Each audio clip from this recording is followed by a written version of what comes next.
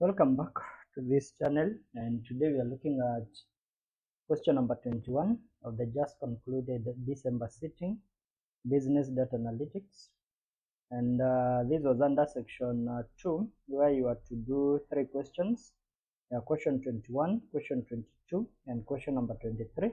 So far we have tackled question number 23, and today we are tackling question number 21. We shall read through and then we tackle this particular question. So the question reads, Workwe Limited is a public entity which has grown in recent years by acquiring established business entities. Directors of Workwe Limited have identified 2 potential entities targeted for takeover. The directors believe that the shareholders of the 2 target companies will be receptive to a takeover. As a prerequisite to the takeover decision, the directors have tasked a firm of consultants to carry out a cross-sectional analysis of the financial statement of the 2 potential target companies which operates in the same industry sector. The financial statement of the 2 entities as at 30 September 2024 are as shown below. So we have the statement of profit or loss. So we have 2 companies, Remy, and we have Popino Limited, and we have the statement of financial position there. And we are required common size statement of profit or loss for the 2 entities for the year ended 30 September 2024, and common size statement of financial position as of 30 September 2024. And we advise the directors of Workwe on the base company for takeover. We shall start with number A. I'll just do it here. My number A, the common size. A common size statement of financial statement. So for the 2 companies, so we shall have the one for Remy and Papino. Remy and Papino Limited. Remy and Papino Limited. So remember, when we talk about the common size financial statement, for the income statement, common size generally entails expressing the financial statement in form of percentages so that you can be able to interpret with ease the financial statement or the financial performance. So for the income statement, we normally express them as a percentage of sales, and for the financial position as a percentage of total assets, There are 2 types of common size. We have the vertical and we have the horizontal. Vertical is whereby we are just dealing with 1 year, and the horizontal is whereby we are dealing with several years. More than 1 year, that one we call it horizontal, but for just one particular year is vertical, and that's what we are performing here, vertical, and we express it as a percentage of total sales or revenue. So in this case, for Remy, we shall take sales over sales, of which we shall log the sales. Remember, sales will be, the revenue will be a constant value.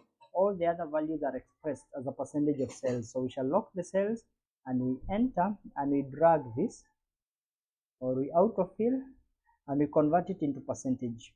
Into percentage, and even you can increase the number of decimal to 2 decimal places. That way. So that will be our common size for Remy Limited. And for this other company, we take this and we divide by the same and we log the sales.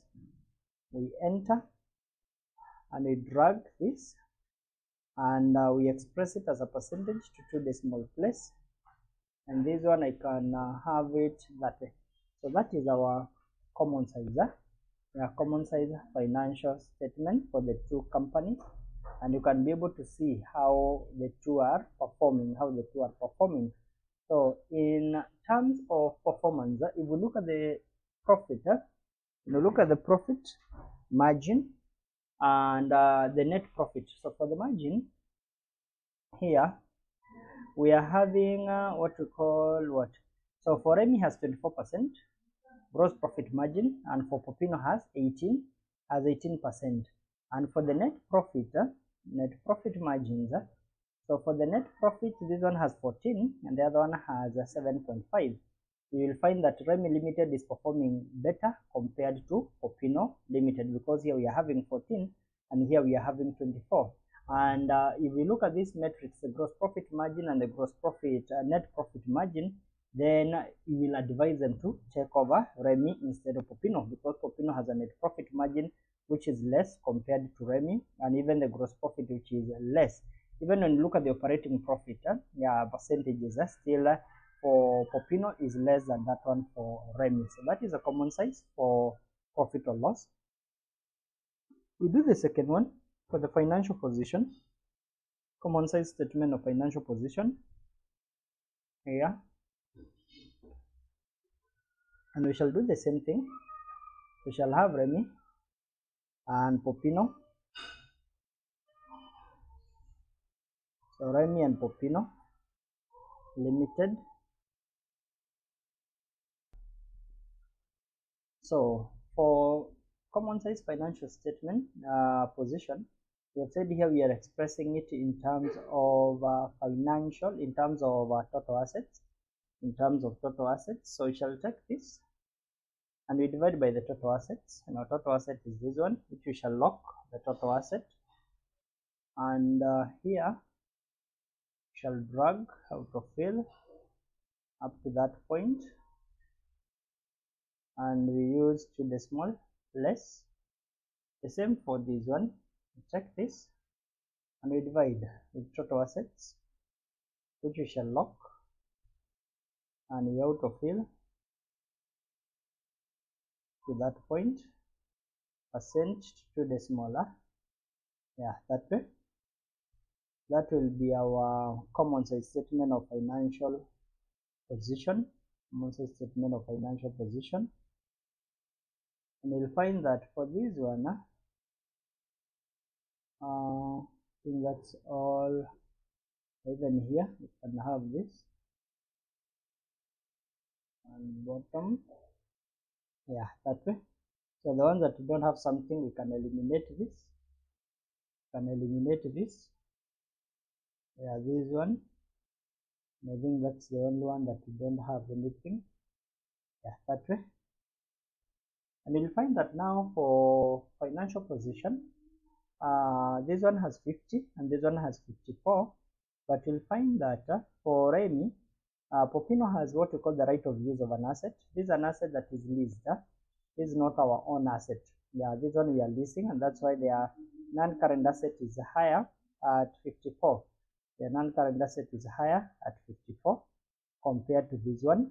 But when you look at the equity part of it, this one is 32 and this one is 29. And when you look at the debt, if you can do the debt perspective, you'll find that if it is non-current liability, this one has 46, but this one will be 48. 22 and 26, that one will be 48 because of the lease. Yeah, we have that liability because we are leasing an asset, and therefore that one will increase the gearing level or the risk level, and therefore the best company that they should acquire, or the best company they should take over, should be Remy Limited. Yeah, Remy Limited should be the best company to acquire because of those key parameters that we have mentioned, the key parameters that we have mentioned. And therefore, if we are to answer that part, answering that part, that was part B. So to answer part C here, to answer part C, we shall say under this one they should take over. Yeah, they should take over. They should take over Remy Limited,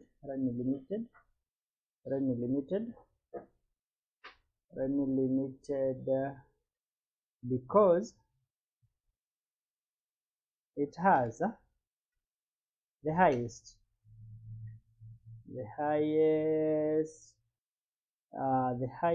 gross profit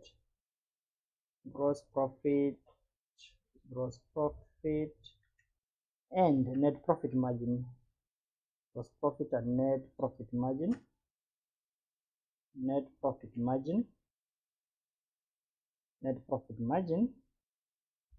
And also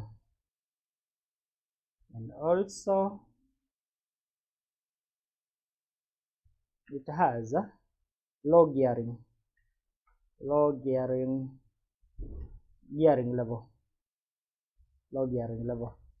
Yeah, low gearing level, and the gearing level we have said is because of the risk.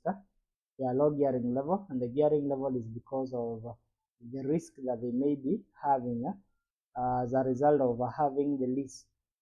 Remember, when you're leasing, then the risk, we have what you call the obligations that you have to meet for the owner of the asset, and that one increases the risk level of the asset that we are leasing. So that's how that particular question was supposed to be done for 20 marks. How that question was supposed to be done for 20 marks. So continue subscribing if you are new to this particular channel.